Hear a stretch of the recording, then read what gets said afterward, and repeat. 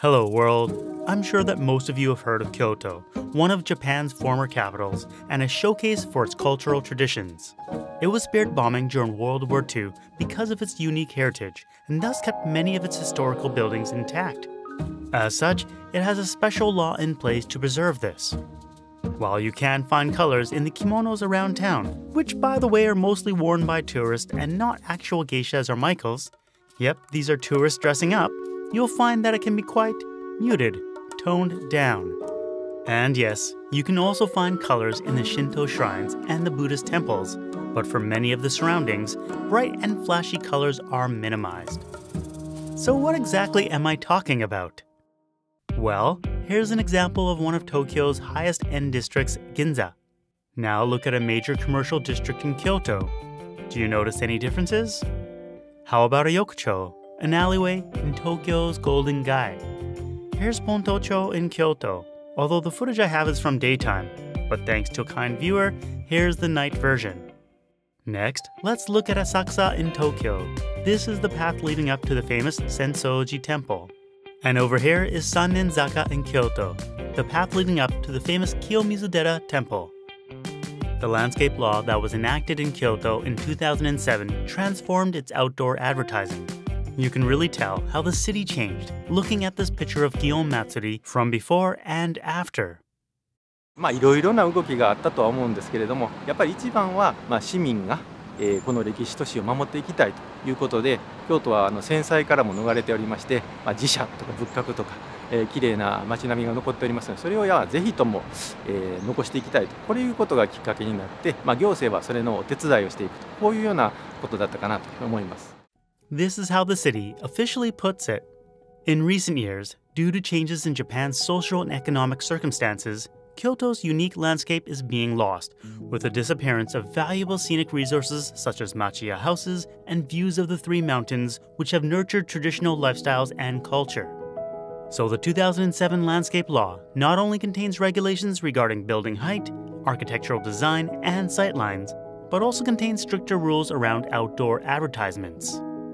規制の内容についてはですね、京都市全体を地域の特徴ごとに21地区に分けまして、それぞれにですね、大きさ、色、高さの規制をですね、地域ごとに行っていると、こういうことでございます。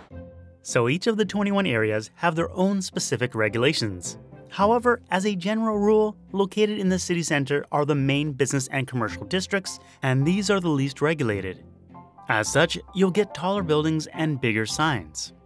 As you move away from the city center and towards the three mountain ranges, the regulations get stricter. The goal is to have outdoor advertisements harmonize with the townscape and architecture, which also includes UNESCO World Heritage Sites. 世界遺産とか、いわゆるそういう、地域の周辺部は歴史的地域ということで特に厳しい。What I didn't quite realize before making this video is how many types of outdoor signs Japan has. Attached to buildings, you have the rooftop signs, which are all over the place in Tokyo, but are prohibited in Kyoto. There are flat-mounted signs, curtains, and overhanging signs. But something I think always reminds me of Tokyo are sleeve signboards that protrude from the wall. Not attached to the buildings are single and multi-pillar ads. There are advertising towers and advertising stands. Banners are something I see a lot of in Japan. Each of these types of outdoor advertisements are regulated in Kyoto. You can't just stick them on or in front of a building without approval. Here are examples of signs in Tokyo that would be illegal in Kyoto. So again, rooftop signs are totally prohibited. This is in order to form a good skyline. Flashing lights and moving lights are also a no-go. Signs are to be set at the bottom two-thirds of a building or by regional standards, whichever is lower.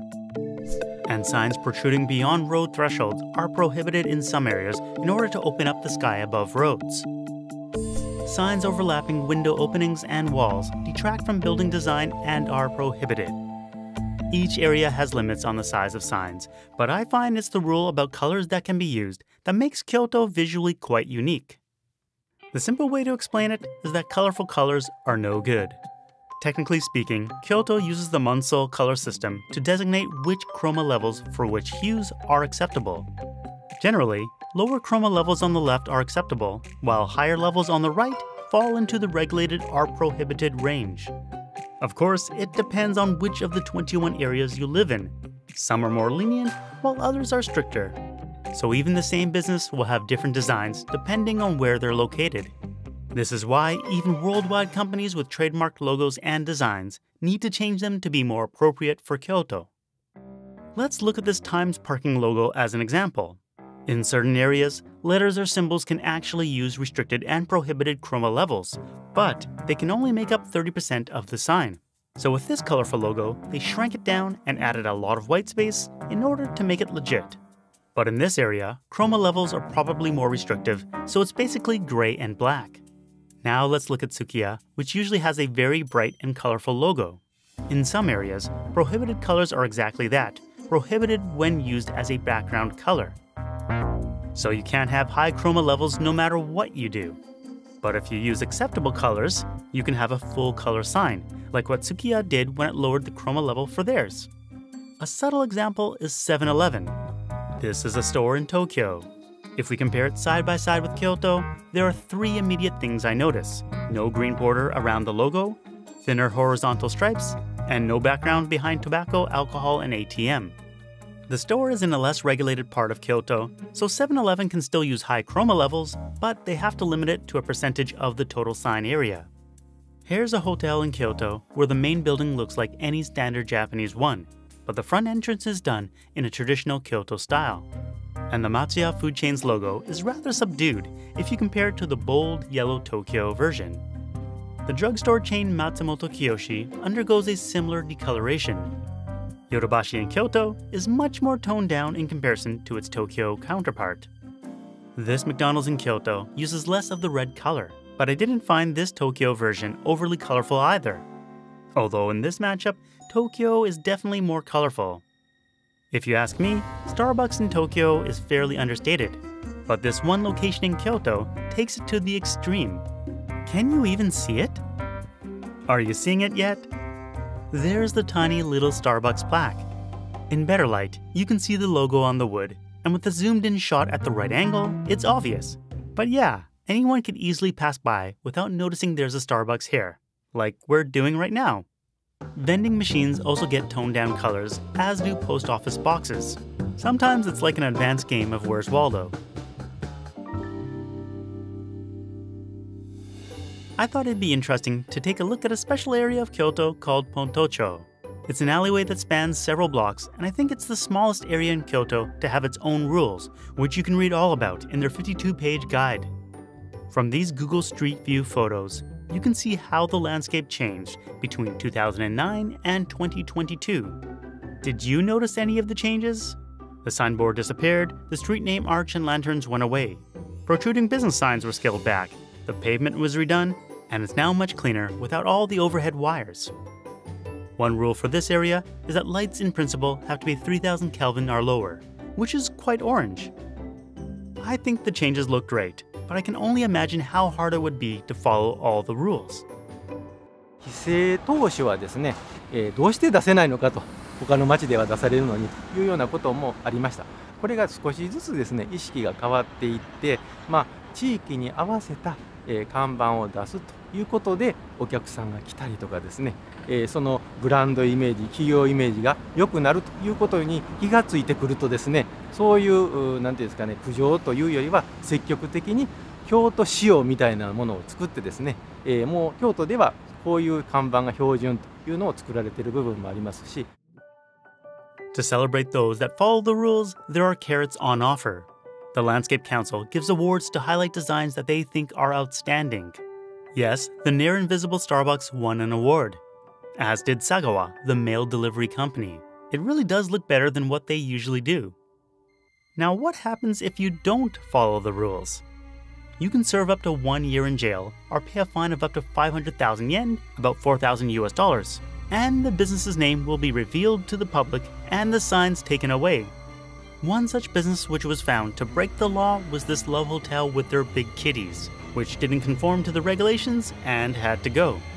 I thought the kitties were cute, so I suppose what's good taste or not is always subjective. And that's why there is another special part of these rules. You can apply for special permission to break them. While I personally like the design changes Kyoto has done, I don't think this would be a great idea across all areas of Japan, as it would prevent new designs and styles from emerging. Some now iconic Japanese landscapes would be completely illegal in Kyoto, like Shibuya Scramble. Or how about Akihabara? And maybe even the famous Golden Poo building. Anyways, I'd be interested in hearing what you think about Kyoto's design aesthetics.